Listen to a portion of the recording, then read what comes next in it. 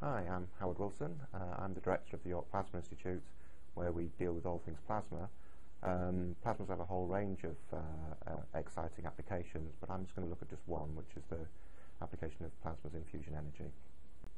So as you're all probably aware, it's very important that we identify a new source of energy. Fossil fuels are very efficient, very effective, very economic way of producing energy, but they have there's a limited amount of fuel that's available, a limited amount of resource in the world, and also the greenhouse gases that they produce we think are probably damaging to the world. So there's a real need to identify a new form of energy. Fusion energy in principle can replace fossil fuels, coal, oil, gas, etc.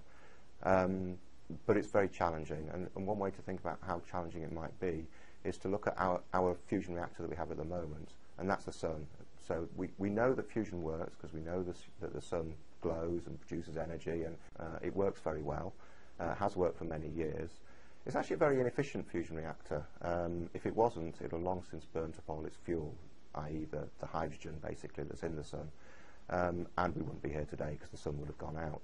So we not only have to reproduce the conditions in the sun to get fusion energy, but if we want efficient fusion energy, we have to go beyond the conditions in the sun, and in particular we have to reach temperatures 10 times that of the centre of the sun. Now if you take a gas, any gas, say the gas in this room, and start to heat it up, then the individual molecules will break up into the atoms and then keep heating it. The electrons will start to come off the central ion in the atom, and you'll end up with this soup, this gas, ionized gas of individual ions and individual electrons. They still feel each other, but the electrons and the ions are no longer bound to each other. And we call that the plasma state. And this is why plasma physics is so important for fusion,